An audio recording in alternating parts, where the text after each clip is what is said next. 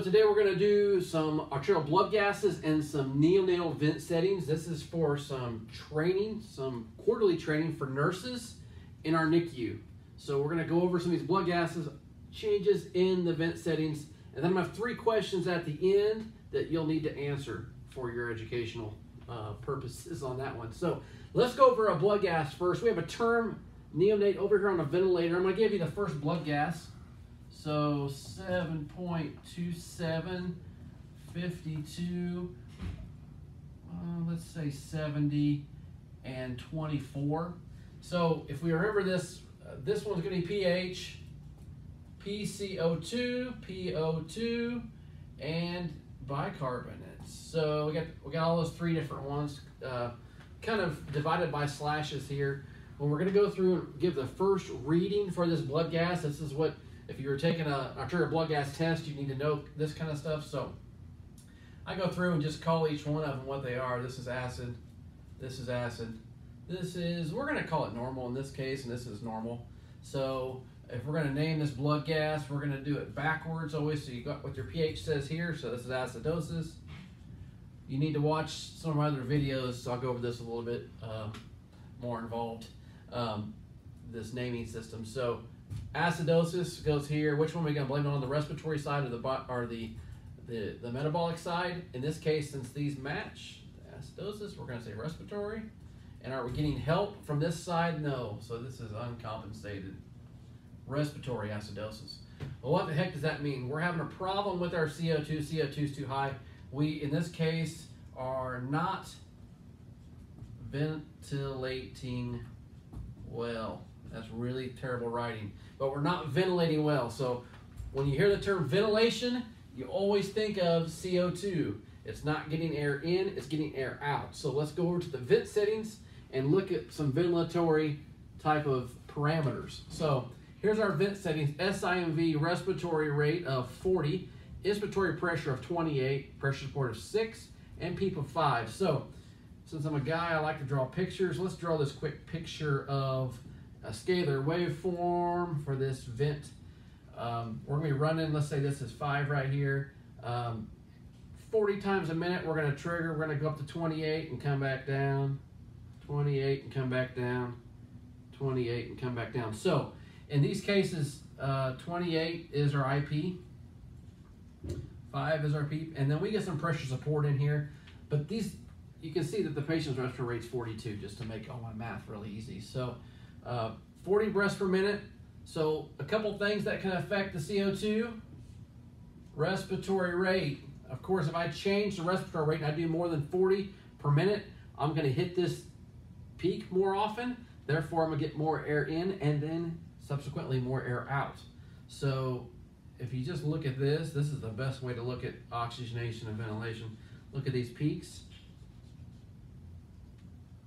And then we'll talk about this. That's the oxygenation portion down here. So if I increase the area or the total area per minute of these, it's going to decrease my CO2. So if I add more breaths in here like this, that's going to increase the area, therefore decrease my CO2. So respiratory rate is a good one. Another one that you look at is inspiratory pressure, because instead of hitting 28, I might go up to 30. Well, that's kind of high, but in this case, maybe it's warranted. So if we go up to 30, you see we increase the area of that. And with pressure controlled ventilation, inspiratory pressure can change somebody's CO2. Well, what does inspiratory pressure do? It's directly related to their exhale tidal volume. So tidal volume is one of those. VTE is exhale tidal volume. So that is one of the parameters that can definitely change CO2. You can use any of those. If you're near your top end on your inspiratory pressure, I would go to the respiratory rate. If your inspiratory pressure is low, on the lower end of normal for your gestational age and whatnot, I would go to increase inspiratory pressure. The fastest parameter that's going to change your CO2 is respiratory rate. So, because if you have more peaks, that's more area, and you're going to decrease your CO2 faster. That's what's needed in this case. Not a lot of other changes. All right, ABG number 2. That doesn't look that well. It's okay. Okay, ABG number 2, we're going to say 7.38, 42, 40. This is arterial study. I need to make sure I say that. This is an arterial blood gas. So, not a capillary gas. So we are going to look at the PO2. It is significant. In the capillary gas, you cannot look at PaO2 levels, but it is good for acid-base balance. Capillary gases are. So this is arterial. So this is normal, normal, double arrow low, normal. So blood gas, acid-base balance-wise is absolutely normal. We have an oxygenation issue. So let's say we're running these settings over here. Well, one thing I didn't put up here was FiO2. So let's say it was a 40%. So 40%, 0.40. What changes might we make with this? A couple different ones. The quick and easiest one is FiO2.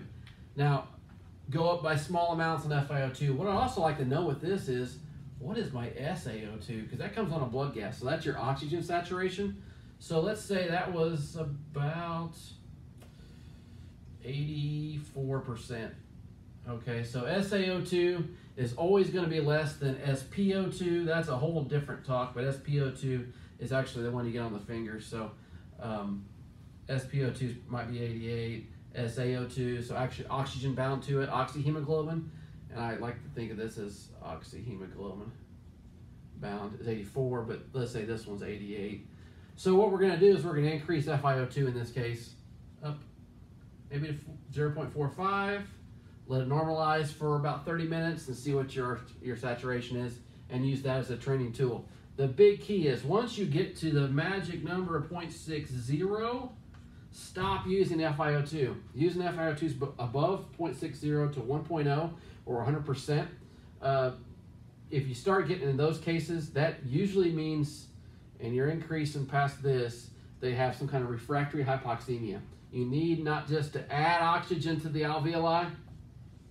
Don't just throw extra oxygen in there. You need to change some settings to maybe recruit some more collapsed alveoli. So what you can do is you're going to change something else. So for oxygenation, we're going to go FiO2 first, up to about 60. After that, or even when you start getting close to 60, you need to change something else. PEEP is the big one, positive end expiratory pressure.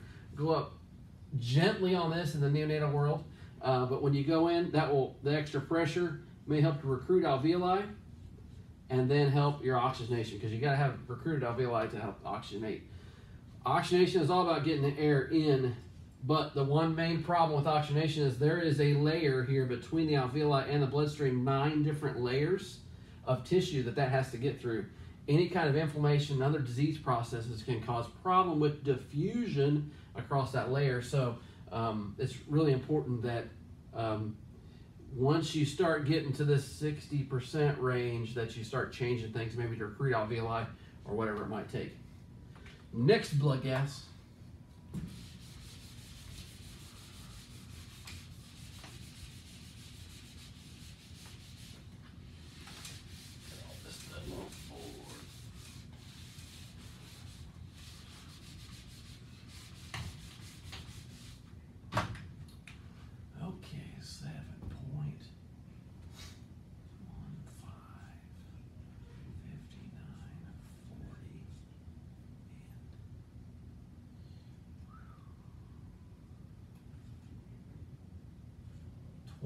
Okay, so let's read this blood gas. This is arterial.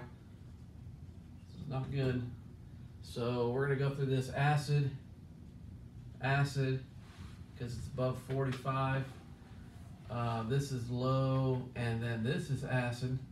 In this case, if we're gonna do this, we're gonna name it backwards. We're gonna say acidosis here. Acidosis. Well, who do we blame it on? Respiratory or metabolic? Actually, both. So I call it a combined acidosis. Also called a mixed acidosis, also called frowny face. Not good. So that means the system is not working the way it should be. Which one are we going to deal with first on this ventilator? Well, absolutely, first thing to deal with is going to be ventilation. We already talked about that. What are we going to change? We're going to increase inspiratory pressure, or we're going to increase respiratory rate. If you increase ventilation, usually subsequently oxygenation will improve. you don't necessarily improve oxygenation, and then it will improve ventilation. Ventilation is the key. So what's the one you always start with? So we're going to ventilate first. Increase IP, increase respiratory rate, monitor this part. Then we need to find the reason why our bicarb is low. Now it's not super low, and it's probably not enough to cause a major problem on its own if we get the patient ventilated, but the combination of two acids really drop your pH fast, and that's why we have such a dramatic pH. So in this case, you're going to increase the inspiratory pressure, the respiratory rate. What's that going to do? Well, that's the first question. So if I increase the inspiratory pressure,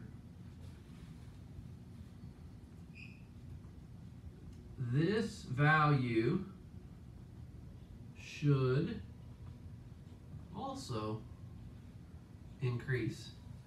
I want to say this patient value should also increase. So right here, there's two answers for this, and I'll give them to you. Actually, I won't give them to you. So you'll have to figure that out on your own. So if increased inspiratory pressure, this patient value should increase. So there's two of them. Two of them, you should know those.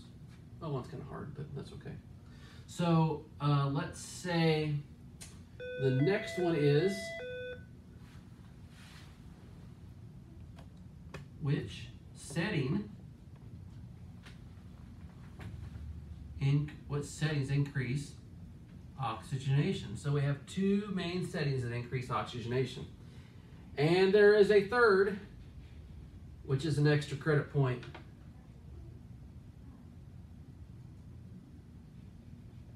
That only my respiratory therapist, I hope my respiratory therapist can get this one. So there is a third patient setting that could increase oxygenation. And then question number 3 is going to be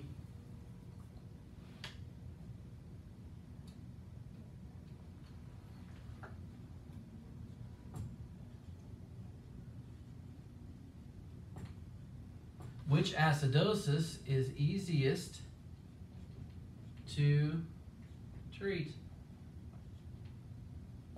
And then when I say easiest, I mean fastest to treat. So which type? We have two. We have metabolic and respiratory.